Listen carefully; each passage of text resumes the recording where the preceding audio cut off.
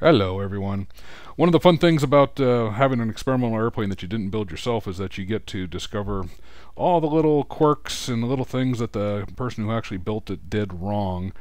And I've been dealing with a failure for the last couple weeks. A couple weeks back I had to fly from Tucson to Ryan, just a real quick little trip. And when I took off, my gear up indicator didn't tell me that my gear was up, which that happens from time to time. It's a simple little switch, three switch system that just tells me when the 3 gear doors are up and closed, but one of them I got adjusted a little wrong, and so every once in a while it gets knocked out of adjustment and doesn't tell me that, so not a big deal. But as I was flying, I also noticed that my airspeed was about 6 knots slower than what I was expecting for the given power settings.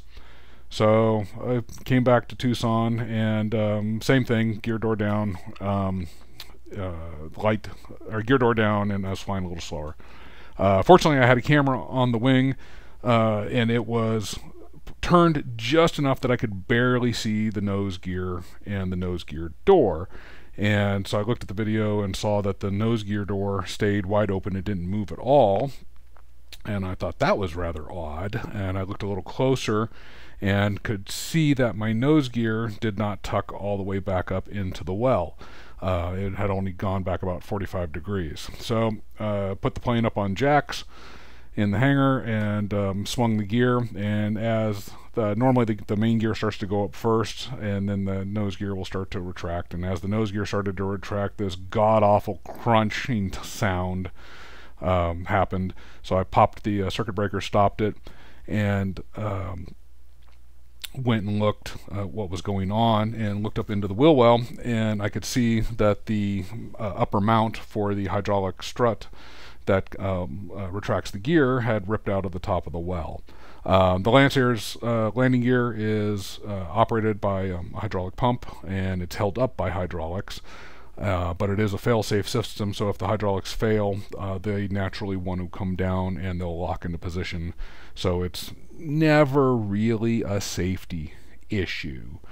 So I had to drain all the gas out of the header tank, because to get to the top of that mount you got to get underneath the header tank, lifted up the canopy in the header tank, and lo and behold I saw that the entire top had ripped out. So great. Wasn't sure exactly why, but you know, fortunately it's fiberglass and it's easy to fix. So I took apart took the hydraulic cylinder out and reglassed it and got it all secure and everything. And then when I put the cylinder back in, what I noticed is, well, I had gone through and read the build manual, and the big thing that it talked about was that you have to make sure that the stops, the open and close stops on the hydraulic cylinder, are set properly, because the fiberglass can't handle a lot of stress. And when the cylinder closes, there's upwards of 1800 psi on that cylinder holding it closed, since that's the only thing that's holding up the nose gear. And then when it opens, it opens up to about 700 psi. And so before I put the cylinder back in, I closed the cylinder all the way, and to see how much of a space was. Then I put a bunch of washers in there. So I knew exactly where closed position was. And as you'll see in this picture, when I put it back up in there and I pushed the gear up into the wheel well to the entirely closed position, there's still a gap, about 1/4 of an inch of a gap. So what that means is the builder never properly adjusted the gear, so when the gear went up, it was still trying, it had a little bit of space, it was still trying to pull the gear up even farther, but it couldn't go up any farther, so the only thing it could do is pull down on the fiberglass at the top. And the same thing when it was open, the stop wasn't set right, so when it opened up and went to the full open position, it was pushing on the top a little bit. And if any of you have ever taken a piece of metal and just bent it, eventually it just snaps in half. Well, fiberglass does the same thing. So over a couple hundred cycles, this thing just slowly, just a little tiny bit, would pull and push and pull and push and pull and push and pull and push until it finally broke out. So I got it all reglassed, got everything secured, got it properly adjusted for the stops, and and we're good to go. Haven't had a chance to fly it yet. I plan on doing that tomorrow on the 12th, because I've just been super busy and haven't had a chance to get down there and finish getting the calendar and everything put back on.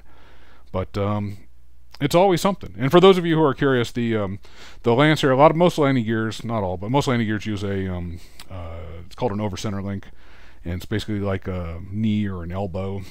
It will bend one direction, and then when it opens up, it goes just past horizontal slightly, so it's trying to bend the wrong way, but it physically can't bend any farther. So it's over center, it's held in place by a hydraulic ram or a spring or something that's helping pull it in that direction. So once the gear is down and locked, it can't bend the wrong way.